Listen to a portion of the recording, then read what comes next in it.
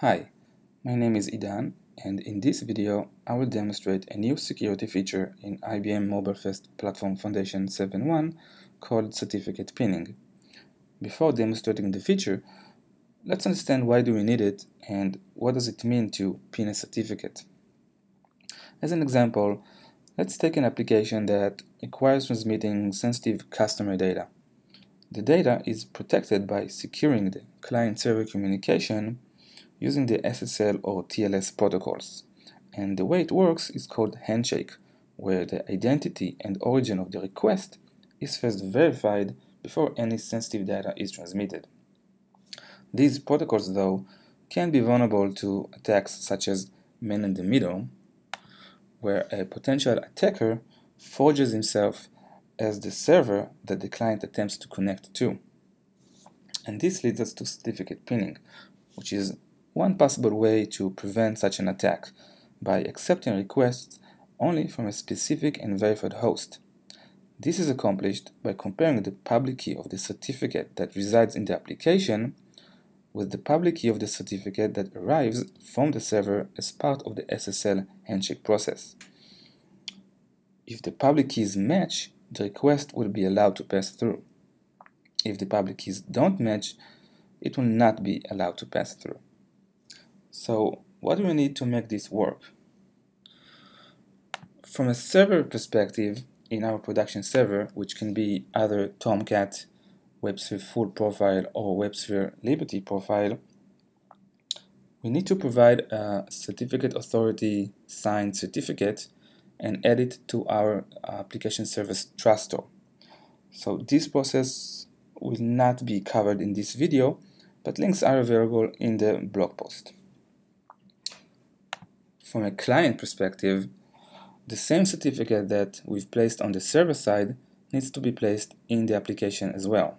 In a hybrid application that can be seen here, there is a new certificate folder next to the common folder. And here we need to place our .ser file. In a native iOS application, the same certificate can be placed anywhere in the project bundle. In a native Android application, the certificate must be placed in the assets folder. So next is the API method used for pinning the certificate. It's called double client pin trusted certificate public key, which accepts the name of the certificate.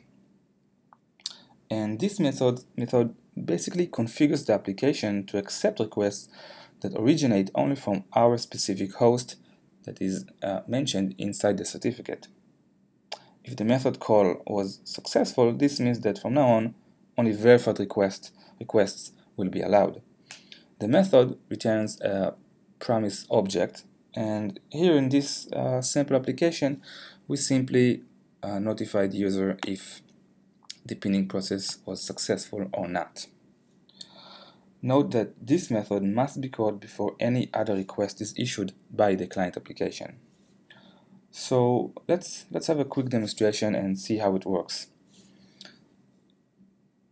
First, we'll try it without the pinning and see that all requests that we send out will pass.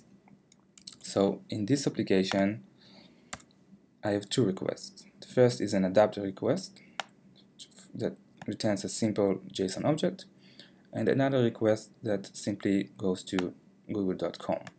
So I've now commented out the API method, and let's run the application.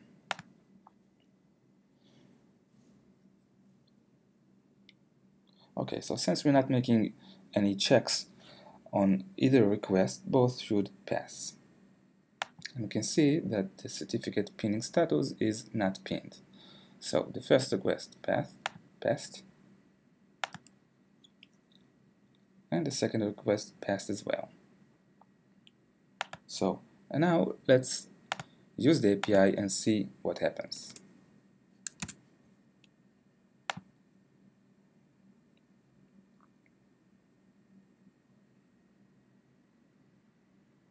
We can see now that the pinning status is certificate pinned. The first one passed,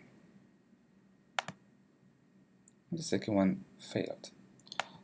So the first request to the adapter passed, and we got back our JSON object, which I didn't print it, but it's there. And the second request to Google failed. Why did this happen? As mentioned earlier, during the handshake process, the following check is done. If the public key of Google's certificate, which is being sent alongside its certificate, does not match the public key of my host certificate, which I also have it in my application, so I know exactly what that public key is. If they do not match, then we will not allow the request to pass. And this is exactly what happened here. So this was certificate pinning. You can find more information in the blog post. Thanks for watching.